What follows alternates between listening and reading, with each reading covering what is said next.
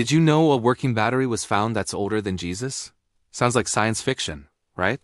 But it's a real archaeological discovery.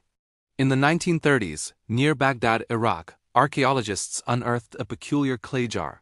It wasn't just any old pot. Inside, they found a copper cylinder, and inside that an iron rod. Even more intriguing, there were traces of an acidic substance, perhaps vinegar or wine. When they put the pieces together, they realized what they had: a galvanic cell. A simple, but fully functional battery.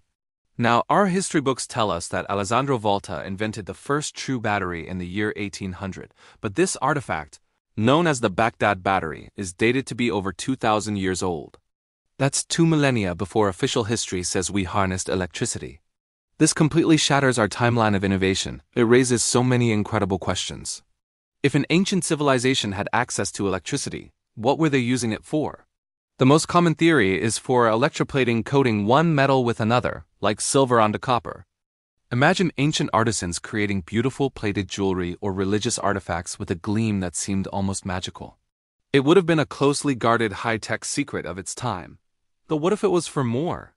Some fringe theories suggest it could have been used for medical purposes, maybe a primitive form of electroacupuncture. Or even for religious rituals to create a tingling sensation, making people believe they were feeling the power of the gods. It forces us to reconsider what we think we know about the past. Could there have been pockets of advanced knowledge that were lost to time? Think about it. What other technologies might they have developed that we haven't found yet? What other secrets are buried beneath the sand, waiting to rewrite our history books all over again? It's a humbling reminder that our ancestors might have been far more sophisticated than we give them credit for. The past isn't just set in stone. Sometimes it's powered by a battery we're still trying to understand. What do you think they used this ancient power for? Let me know in the comments below.